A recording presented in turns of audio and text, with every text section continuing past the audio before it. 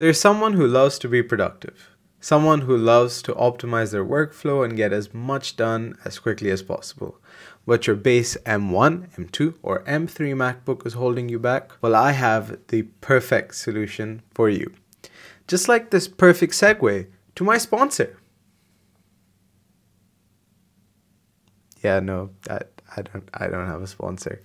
You may be asking yourself, Zain, why do I need a second monitor? Why do I need external monitors? Well, although that's a completely valid question, I would ask you, why do you need more than one pair of socks? Or shoes? Or cookies? See where I'm getting at? I think we can all agree that more is better. Also, if you want to get technical, JPR, an industry research and consulting firm, did a study and found that people who use multiple monitors are up to 40% more productive. So yeah, science. And if you still don't think it'll benefit you, then I suggest you go to your local electronics seller with the best return policy and just try it out until you're either convinced or you go back to being wrong. Personally, I like using multiple monitors because it gives me the ability to have my full editing timeline on one screen, and then I can have like notes or pulling up assets or just watching videos on my other screen. It just depends what I'm doing. Back to fixing the problem with the base M-chip MacBooks. Well, this is it. Well, this is the box. I'm using it right now, so I can't show you.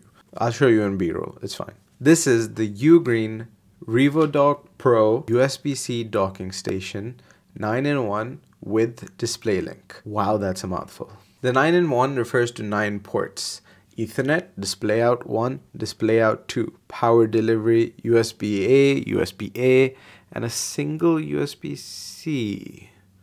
Wait a second, that's only 7. Well, it seems that UGREEN counts each HDMI and display port as a separate expansion, which is weird because you can't have 4 external monitors. So just be aware of that. Once you hook everything up, just know that you'll need to download the DisplayLink driver for your particular machine. The instructions are in the box, or you can just Google DisplayLink driver for Mac and it'll show up. So before you panic that your new 260 Canadian dollar purchase isn't working, just make sure to download it. Past that, there's no real setup needed. You may want to rearrange the monitors in macOS to mimic your real life so that the mouse can go between the monitors easily. Additionally, I just wanted to double check that my ultra-wide monitor is running at 100 Hz, which is its rated refresh rate, and it is. But only over DisplayPort, which is normal because even without the dock, HDMI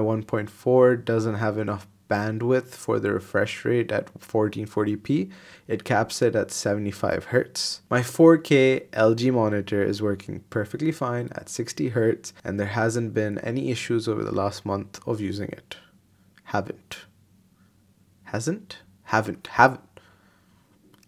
been any issues. So you may be thinking, Zain, what's the catch? Why didn't Apple just implement this themselves? And well, that's where it kinda gets messy. You see, for the first 3 weeks of using this, I did not notice any issues while browsing the web or writing scripts or emails or anything that is fairly easy on the CPU or GPU. Additionally, I didn't see any issues when editing 4K footage with effects, transitions, and color correction. But this past week has been rather weird. I started noticing my MacBook begin to lag from time to time. I had already experienced the dock and my MacBook get hot to the touch from day one. The dock wasn't too hot, but my MacBook got hot enough where I had to download a fan controller which would allow me to cool down the machine pretty easily. And that's because Apple doesn't like you being able to hear the fan, so they just basically don't ever turn it on, which has its perks, but it's also irritating sometimes. The only thing that changed for me recently was that I updated my Mac's OS to Sonoma, but even then it didn't happen straight away, which is why I'm extra confused. I went into Activity Monitor to see what was up,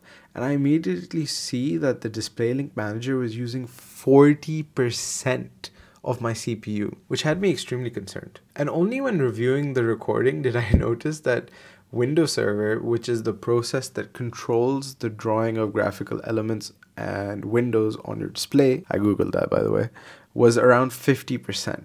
And the numbers wouldn't change until I turned the dock off and everything would go back to near zero. So unless I'm missing something, the DisplayLink dock is using 90% of my CPU. So should you get this dock? Well, yes, you should. Or find a different DisplayLink dock. Or don't. I'm not your parent, so I can't tell you exactly what to do. What I can tell you is that having a second external monitor helped me get so much more done over this past month. And I'm going to be really sad returning this dock. Maybe it was defective, maybe it's my MacBook, or maybe I just never noticed the slowdowns at the start. Whatever it is, I hope I helped you discover a way to increase your productivity. Please send me a picture of your dual monitor setup on Instagram or Twitter. I'd love to see them. And thanks for watching. Alright, take care. Bye-bye. See ya. Assalamu alaikum.